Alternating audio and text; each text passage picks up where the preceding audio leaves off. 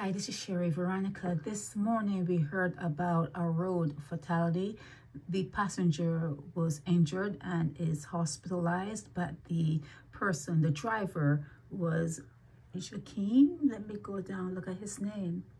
His name is Jakeem Romain Scantlebury-Bishop. He has a hyphenated name, Scantlebury-Bishop. And this is a photo that was sent to me of the young person. He is 25 years old, 25, very young. And this accident happened in St. Peter. It was a road accident, like I said. And they're telling me now, this is what came to me in my chat, that his mom recently passed. So it's a double tragedy for the family.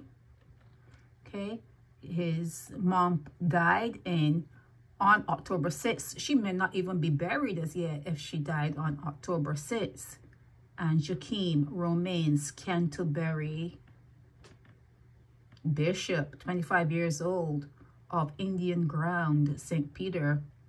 Yeah, he passed. He transitioned also. So yeah, if his mom died October 6th of 2023, which is last week sometime, could be. Yeah, she may still not have been buried, and here it is that her son has also died. So yeah, a double tragedy for real for the family. Okay, so that's the news. It's Sherry Veronica.